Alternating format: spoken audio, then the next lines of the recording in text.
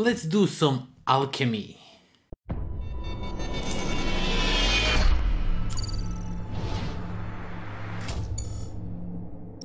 What's up everybody, welcome to the life of a board gamer. My name is Daniel and today we are going to take a closer look at a game called TRISMEGISTUS.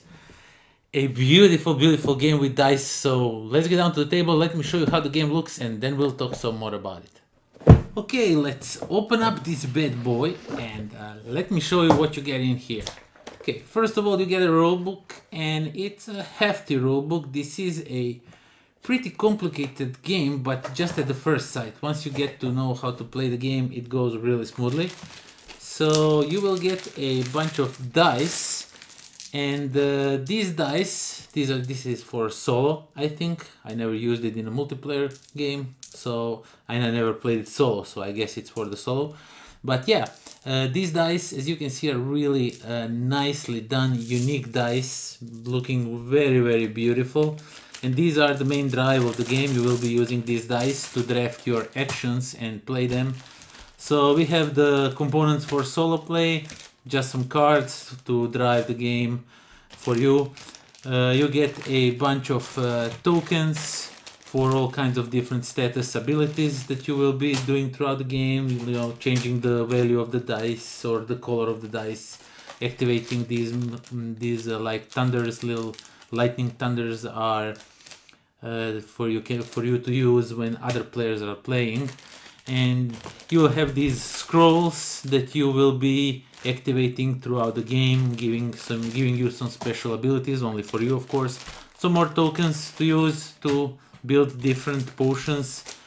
Wooden components as always to track your score points, everything. Some more cardboard tokens, and you will get a bunch of these regular plastic cubes that you will use, as these will represent your materials that you are transmuting into different stuff. Some more of these scrolls that you will be activating throughout the game. As you can see, there's a lot in here. And we have these set of cards, so you have like the end game goals. For the end game you can score some extra points if you manage to acquire what they're asking from you. And I turned them toward you, not toward me, because you need to see it. I already know how they look. This is like a cheat sheet, but it has some error on it if I'm not mistaken. So these are not really helpful. You will need a little cheat sheet because there is lots of different actions that you can do in this game, and you really need a reminder for first few games to know how the game works and everything.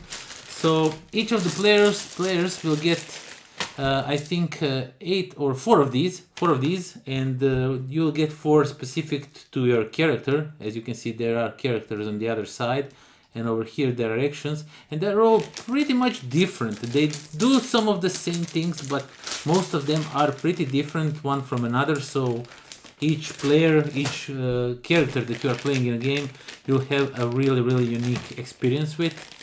And we get some cards if I manage to open this thing over here. So these are the potions that you will be trying to create by transmuting all kinds of different materials.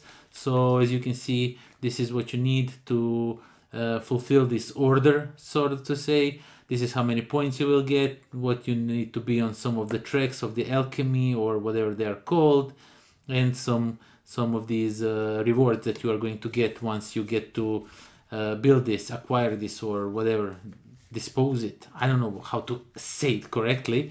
And yeah, as you can see, there is a lot of these cards, and all of them are separated into 3 piles. We have some starting cards, we have some level 3 and level 2 and level 1, of course, so the game progresses nicely.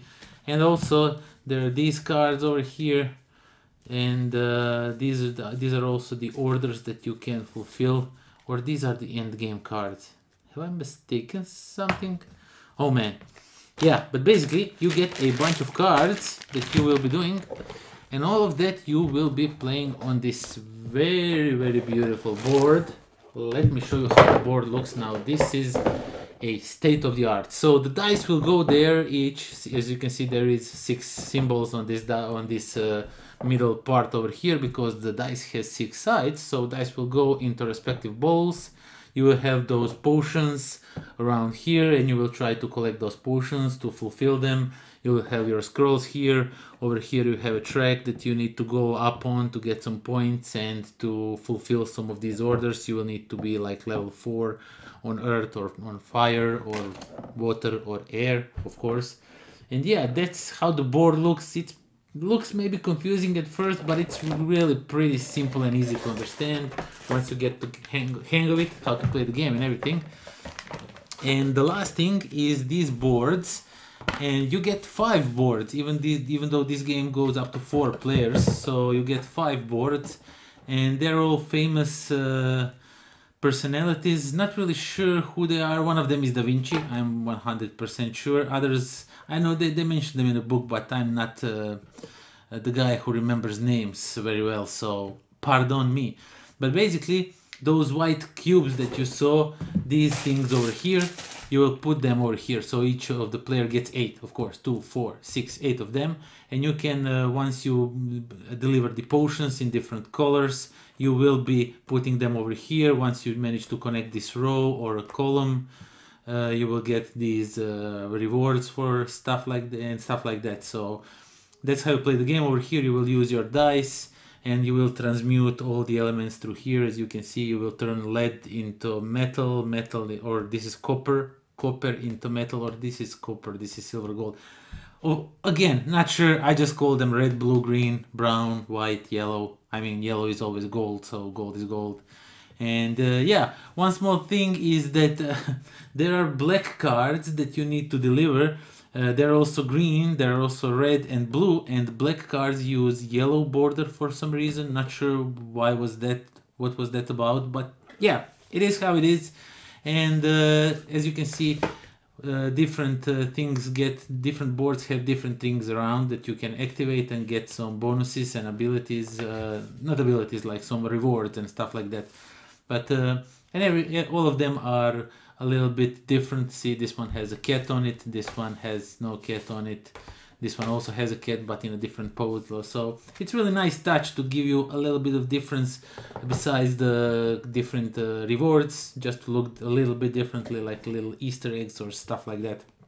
And yeah, that's what you get in a Trismegistus, the ultimate formula. Okay, so that was Trismegistus, and I think it's pronounced Trismegistus, not really sure about it, but yeah.